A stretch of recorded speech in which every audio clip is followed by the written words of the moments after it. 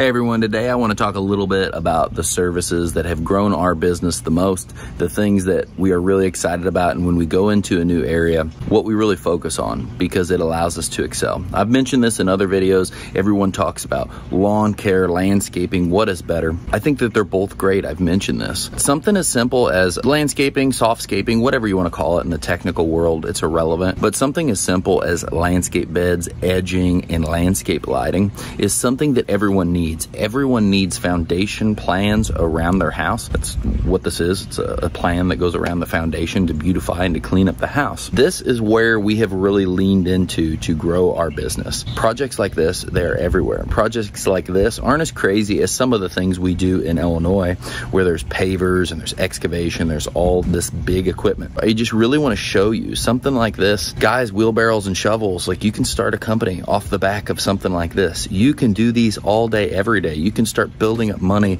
and get into having a mini skidster and a dump trailer to where you just speed up the process and you get more and more profitable and you build your company off of landscaping. I mentioned that I'm not against lawn care. This project, these are $5,000 to $20,000 for most of these projects. It takes a lot of lawn care to add that. In a few short months, we've got like booked, I think like roughly $140,000 a year in mowing. That's awesome, but it's hard to add those one at a time. It's much easier to blow up the landscaping side to fuel your growth. But what it takes to do that is to get confident in sales, to get confident with your marketing, to market heavy, get a lot of leads, and be able to go out, show these projects, show people what they want, and fix their problems of having these not clean landscapes or whatever the case may be. Be confident enough to go out and sell this stuff. What I wish I knew when I started my company, I remember selling my first $100, $200, $300, $400 job.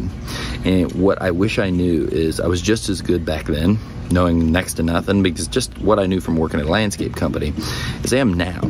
You don't have to be somebody special to do this stuff. You don't have to be the best company in town. You don't have to have a special name. You just have to go out and do the best you can, learn about these projects and do this. And you can grow your company, you can scale your company. Here in Florida, this is what we've been building this business off of.